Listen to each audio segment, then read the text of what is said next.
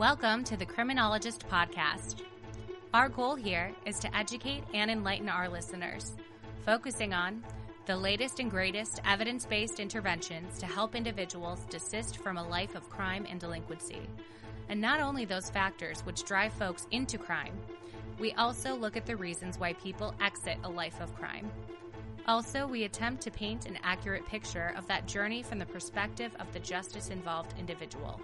Too often, our perceptions of those involved in the system are tainted by media-driven caricatures created to sell newspapers or movie tickets. This adds little to a healthy dialogue as to how to best address criminality. This podcast will avoid stereotypes and biases. We will endeavor to accomplish the first two goals in a way that keep you, the listener, interested and even entertained. And now, the host of The Criminologist, Joseph Arvidsson. Hello and welcome to episode 25 of the Criminologist Podcast. Happy to have you all with us today. In this episode, I want to take the opportunity to follow up on last week's show in which we modeled Spot the Dog with the help of our client, Patrick Bateman. Last week, I really wanted to make sure not to rush through that model of Dr. Burgon's Spot the Dog exercise, which they utilize in their STIX practice model.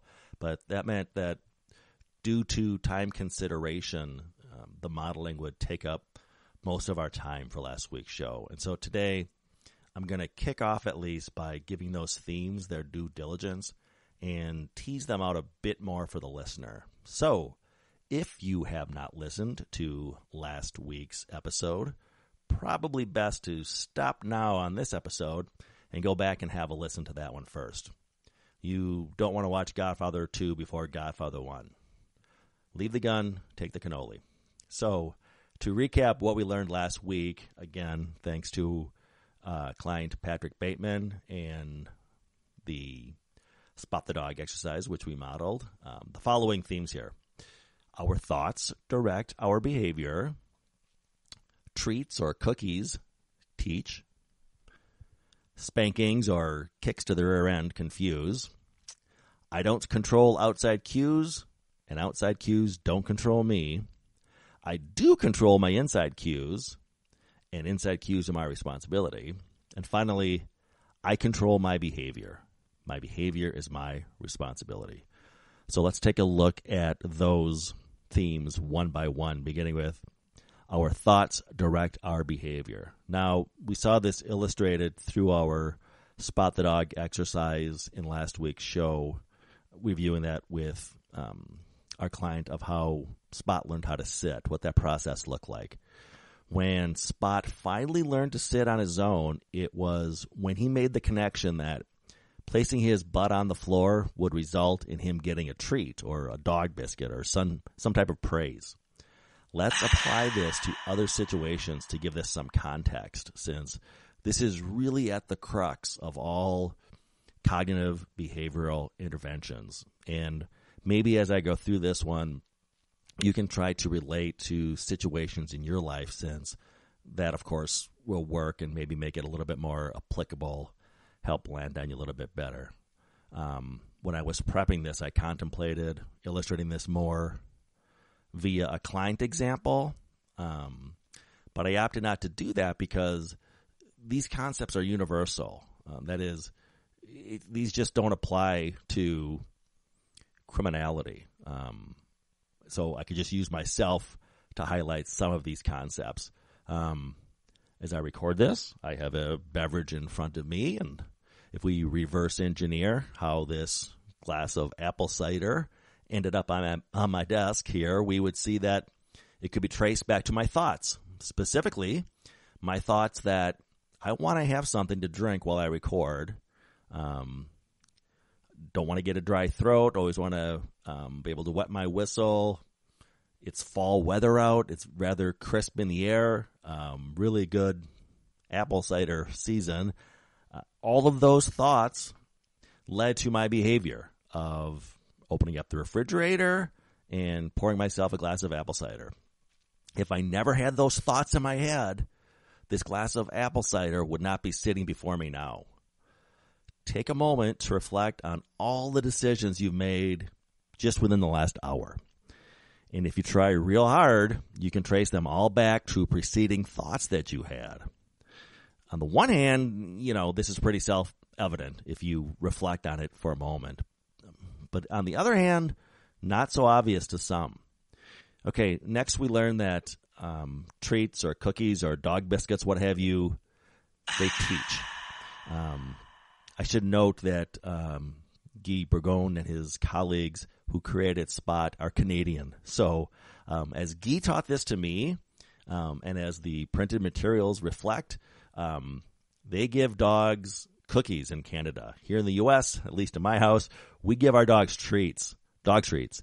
And again, treats are really anything we like, okay? And as we learned, the source of cookies or treats or biscuits can be inside or outside. Let's talk about inside treats first. These are things that we give ourselves, things like self-praise, the attaboys that we give ourselves, feelings of accomplishment, feeling proud, things of that nature. What about outside treats? This is things like money, compliments that we receive from others, smiles we get from people, like I said, accolades, things of that nature. Most importantly, though, we learn that inside treats and outside treats teach. That is, after all, how Spot learned to sit, right? I want to come back to this concept of cost and rewards in a second, but let's quick review our next takeaway, which was, spankings or kicks to the rear end, spanking the dog. Those confuse. And we learned the source of these scoldings or spankings can be inside or outside. Inside sanctions, if you will, that we give ourselves are I'm no good, feelings of shame or guilt or regret, all that kind of stuff. Outside scoldings, if you will, are someone saying something to hurt your feelings or being neglected. For justice-involved individuals, jail, of course, sanctions, just, again, those sort of traditional external punishments. Okay, now we learn that we give Spot a swat to his rear end when he sits. That's just going to confuse the crap out of him, right? He's expecting a treat for sitting, and he gets, again, a spanking. Last episode, I gave a couple illustrations to our client, Patrick, about how inside cost and rewards, if you will, are the most important because they happen first. Recall I explained to Patrick, or I illustrated through the story of if we used our imaginations and pretended that, for example, if Patrick is sitting down to get high, and soon as he takes a puff of illicit narcotics, if he's, rather than feeling the high, if he is magically transported to jail where he sits for 6 months with no feelings of euphoria from the drugs, but then after 6 months when he's released, if then the high kicks in, if the sequence happened that way, that would really deter him from using that drug again. And again, it's because the concept here was the cost and rewards we get first are the most effective, and usually those are the cost and rewards that we give ourselves, right? We're either praising ourselves or beating us up for decisions that we make before external forces do that, before other people do that. That really is what drives our behavior. We talk a ton on this show about the risk-need-responsivity model. And, the risk-needs-responsivity model is derived from the psychology of criminal contact, which is the origin of general personality and cognitive social learning theory by James Bonta and Don Andrews. And in a nutshell, they're saying all behavior is learned behavior, including criminal behavior.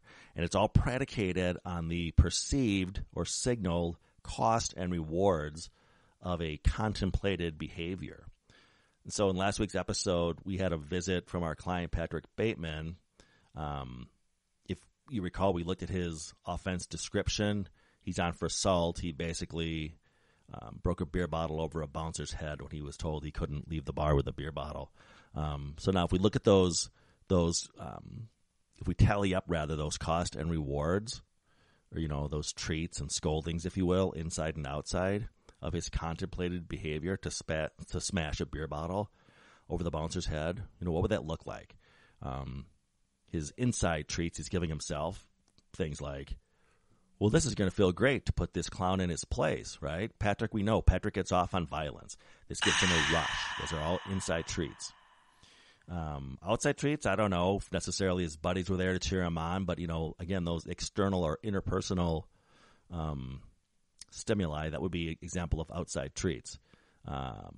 Inside consequences, well, for Patrick, he had no regrets, no remorse.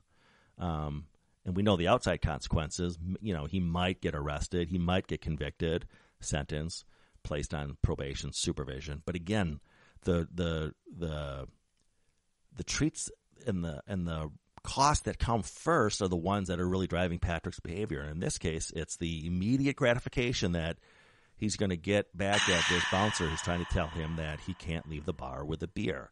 So that's his inside treats he's giving himself. Forget about the potential outside consequences or scoldings. Again, I'm using the language from our spot the dog exercise here, but the possible, and I emphasize the word possible arrest, conviction, sentencing, probation, supervision, those are down the road. So that's not really what's driving Patrick's immediate behavior. Again, it's the ones that come first really drive our behavior. Now, again, last week we talked about some takeaways. I don't control outside cues, and outside cues don't control me. In this case, for Patrick, in his offense, the outside cue was the bouncer telling him he couldn't leave the bar with his bottle of beer. Now, to you or I, that would have been the same outside cue, right? We all experience the world, we see the world's the same. But again, you and I have different thinking around being told that we can't leave the bar with a bottle of beer than Patrick did. Maybe we go back inside to finish our drink. Maybe we pour it out or hand it to the bouncer to dispose of.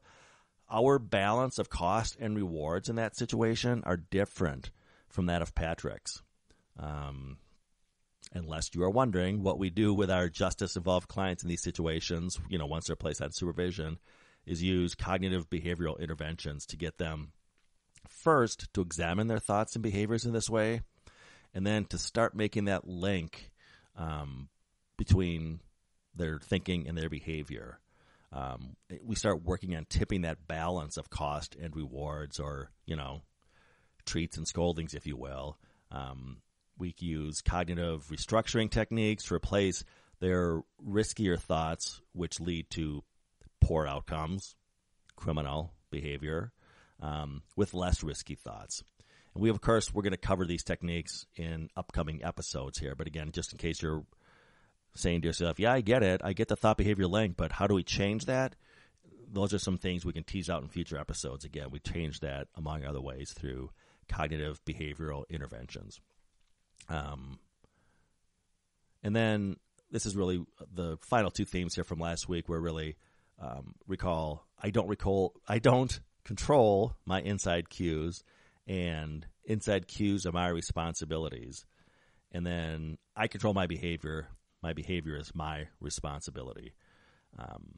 Again, we don't control the outside stuff. We all experienced the same outside cues or external stimuli, but it's how we think and feel about these which really drives our behavior. The good news is we control how we think and feel about these things, so therefore we can control our behavior.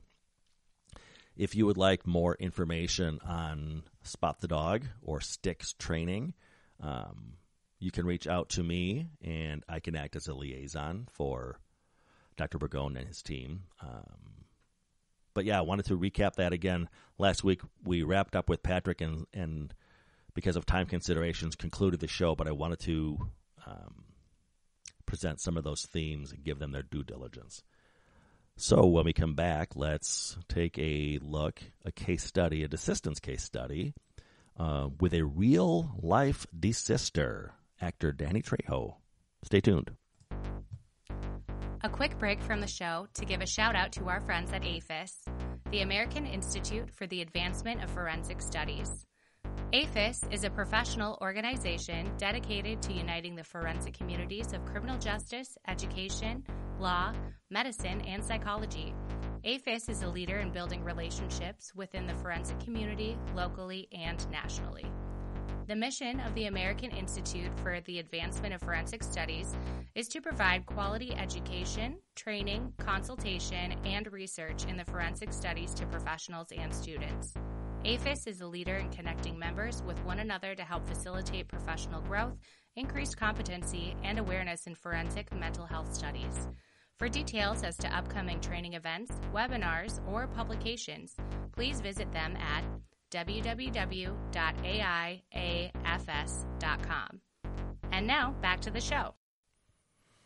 Okay, now I want to switch gears a bit here and move into the world of desistance from crime. As we have talked about, a lot of what we do in corrections and criminologies is examining those pathways into deviance. And as we address those reasons, we, of course, can extinguish that deviancy.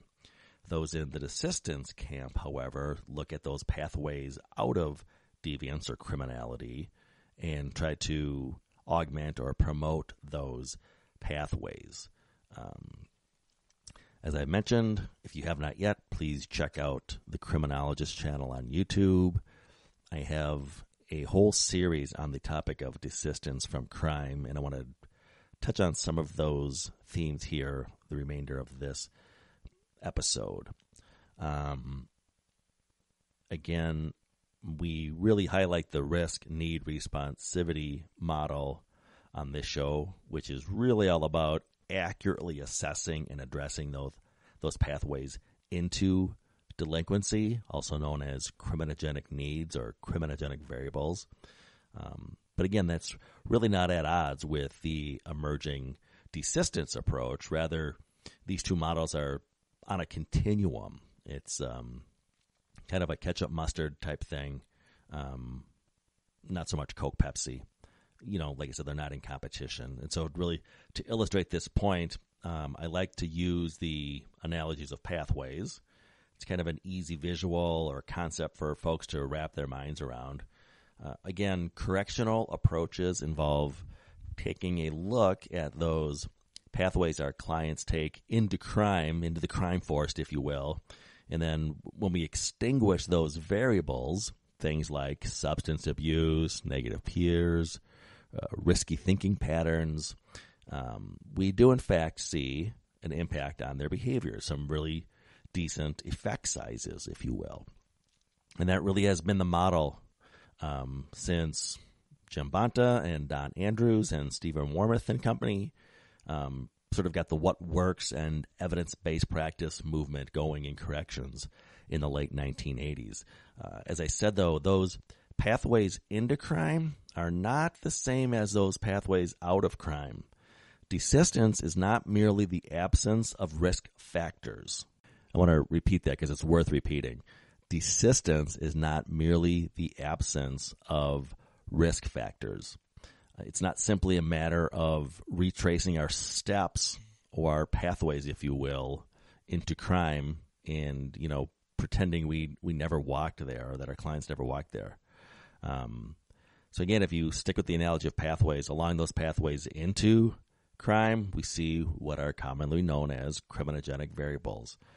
Things like a lack of positive, structured, leisure, recreational activities, perhaps strife in family and marital relationships, poor performance when it comes to school or work, substance misuse, and of course, the stronger correlates to crime, which are a delinquent past, also known as criminal history, negative peers, criminal thinking, and antisocial pattern of behavior. Now, we could simply have our clients, again, retrace their steps and eliminate all those things leading into crime, but then that begs the question, what are we replacing those factors with along the way? Desistance isn't about going back. It's about moving forward. Desistance advocates believe that we shouldn't ask our clients to view their lives' pathways as a wasted journey, rather to view it as a building block towards their fate or their destiny, to their future self, their future crime-free self. So what is on this desistance pathway out of crime, you may be asking? Well, let's take a look. On the off-ramps out of crime, we see variables which build up and augment factors underlying human capital, one's life resume, if you will, and also the building up of social capital. Social capital is not simply about replacing negative peers with positive peers. Social capital is about surrounding oneself with folks who provide us with opportunities, specifically opportunities which will act as off-ramps out of crime, pathways, if you will. Desistance also involves the rewriting of scripts from a condemnation script, I'm no good, this is my lot in life, to a redemption script. Again, not about going back, but rather moving forward, knowing that everything in our lives has led us to the person we are today. Desistance is about changing the crime trajectory out of crime, and we can do that by highlighting as many pathways out as we can for our clients, not simply rehashing those pathways in. Again, the risk needs responsivity model and desistance are not in competition. They're 2 points on a continuum. So you may be asking, what can you, the practitioner, do to help your client find those pathways out of crime? You can build up their human capital through education and employment and other such assets. Again, human capital is really your life skills and traits. Encourage clients to augment their social capital by surrounding themselves with folks who will provide them with positive opportunities. And of course, never forget the importance of identity transformation. Help your client explore and begin reflecting on their future crime-free self. That self-conceptualization can go a long way towards augmenting desistance. So now that I've sort of given a recap on desistance, let's take a look at a case study, again, that of actor Danny Trejo. Now, in our YouTube video series, we have talked about primary, secondary, and tertiary desistance. Primary desistance can be thought of as behavioral, a person moving away from crime. For example, when an individual is no longer offending, likely as measured via recidivism, this can be thought of as attaining primary desistance. Secondary desistance involves the all-important identity transformation, and on this stage of their journey, one's past is no longer a part of their identity.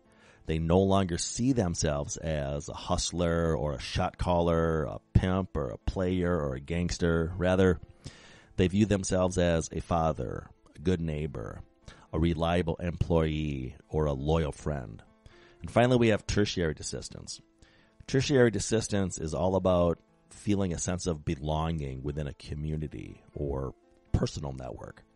Now, if you think about it, an individual could hit a plateau with either primary or secondary desistance before attaining tertiary desistance status.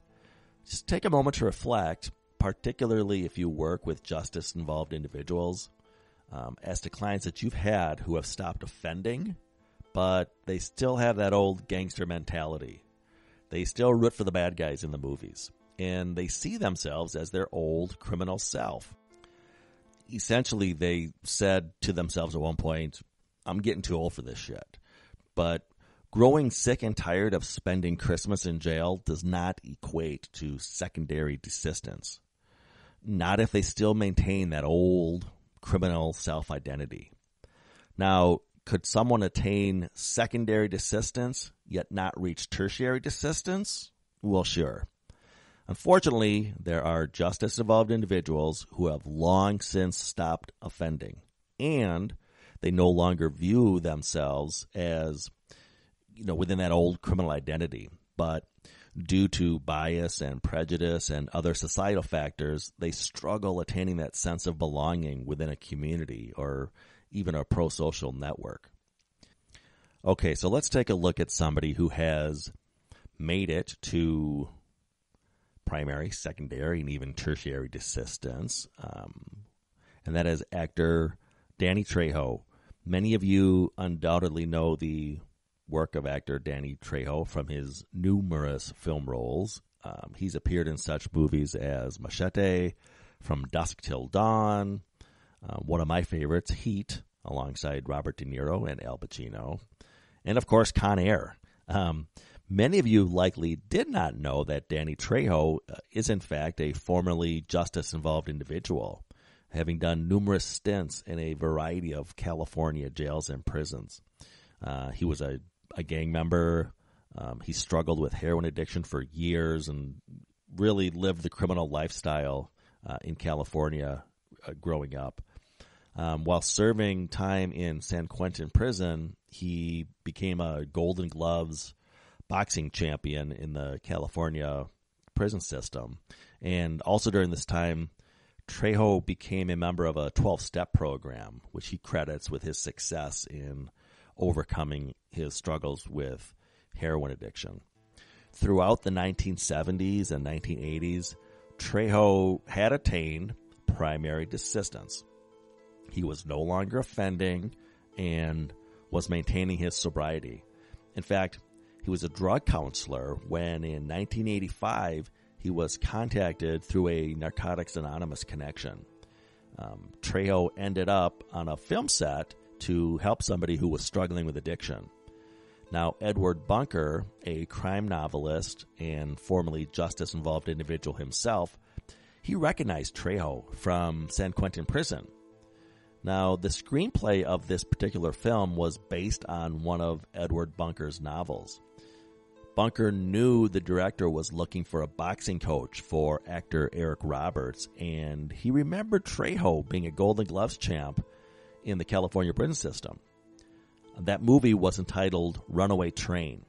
Trejo was hired as a boxing coach and was earning $320 a day coaching actor Eric Roberts on boxing when the director took one look at all of his jailhouse tattoos and said, "Hey, do you want to be an extra on this film?" And when Trejo found out it was a movie about a prison break, he figured he could handle that role. So suffice to say, he got bit by the acting bug, and to date he has appeared in over 300 movies. Now let's take a look at Danny Trejo's life through the lens of both primary, secondary, and tertiary desistance. We talked about the fact that he attained primary desistance in the 80s or even 70s when he stopped offending and got sober. That was a behavioral change. How does Danny Trejo view himself? Let's take a look at secondary desistance.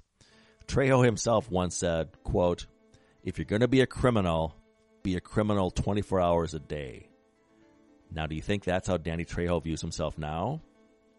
A 24/7 criminal, convicted felon, inmate, heroin user, or rather, does he view himself as an actor, a restaurateur, a businessman, and even a father? And so, as to tertiary desistance, what does that acceptance within a community look like for Danny Trejo? Again, he is part of, among other things, the acting community. And as the owner of Trejo's Donuts, as well as other brands of beer, coffee, and merchandise, he's a member of the business community. And as I mentioned, he's the father of two, so he's a family man.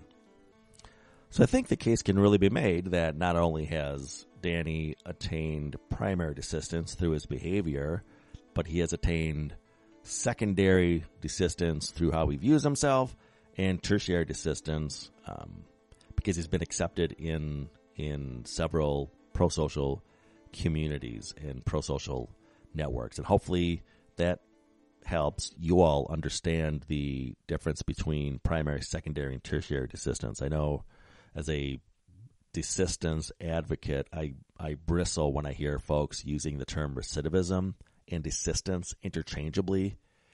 That is simply not the case. Again, we can have justice-involved individuals stop committing crimes. That does not mean they have fully desisted, hopefully as illustrated through this Danny Trejo case study. Okay, so in this episode, we recapped some of the great themes we learned through Spot the Dog, which is, again, all about conveying to clients the thought-behavior link. That's a cornerstone of one of the preeminent practice models in the risk needs responsivity world. And then we wrapped up taking a look at a desisted individual to look a little bit more closely on what that exiting from crime can look like for our clients. To contact the show, you can reach out to us through the Paragon Group LLC.com, or you can email me directly at thecriminologistpodcast@gmail.com if you have questions of me, or you maybe have a question regarding the caseload that we supervise here on the show. And hopefully this episode intrigued you a bit more as to desistance and the desistance process. If so, I encourage you to check out our YouTube channel, The Criminologist. I have a whole series on the topic of desistance from crime. You'll also see other playlists there regarding implementation science, evidence-based practices in corrections, and a playlist around this podcast with some fun little behind-the-scenes things. Make sure, if you're not doing so yet, to follow us on Facebook and Instagram at The Criminologist Podcast. If you want to reach me here directly, you can email me at thecriminologistpodcast@gmail.com. You can follow me personally, Joseph Arvidsson, on LinkedIn. We also have LinkedIn pages for the Criminologist Media Group and the Paragon Group. And as always, folks, remember, there's no them, there's only us. And, I got into making film by accident. I was a drug counselor. I was working with kids, and one night a kid called me up and said, "Hey, I'm having a lot of problems," in 1985. And I'd been out of prison a while, and I was his drug counselor, and I just went to hang out with him. And I happened to run into a friend of mine we were actually in prison together, a guy named Eddie Bunker. And he knew that I was lightweight and welterweight champion of every penitentiary I was in. And he said, "Hey, we need somebody to train an actor how to box." And I just got to say, "What's it pay?" And he said, $320 a day. And I said, "How bad you want this guy beat up, Holmes?" The Criminologist Podcast is a production of the Paragon Group, LLC. For speaking engagements, interviews, program design, training opportunities, or to contact the host, please visit us at theparagongroup.llc.com. Click on the Contact Us tab in the upper right-hand side of the page. Be sure to give us a 5-star review, and thanks for listening. The thoughts, statements, and opinions of the host and cast members do not necessarily reflect the views of their employers and are those of the host and cast themselves. Any discussion regarding client statements, behaviors, actions, or crimes are purely fictional and are used only for the purposes of example. Any examples that could be deemed to be related to an actual individual or individuals are incidental.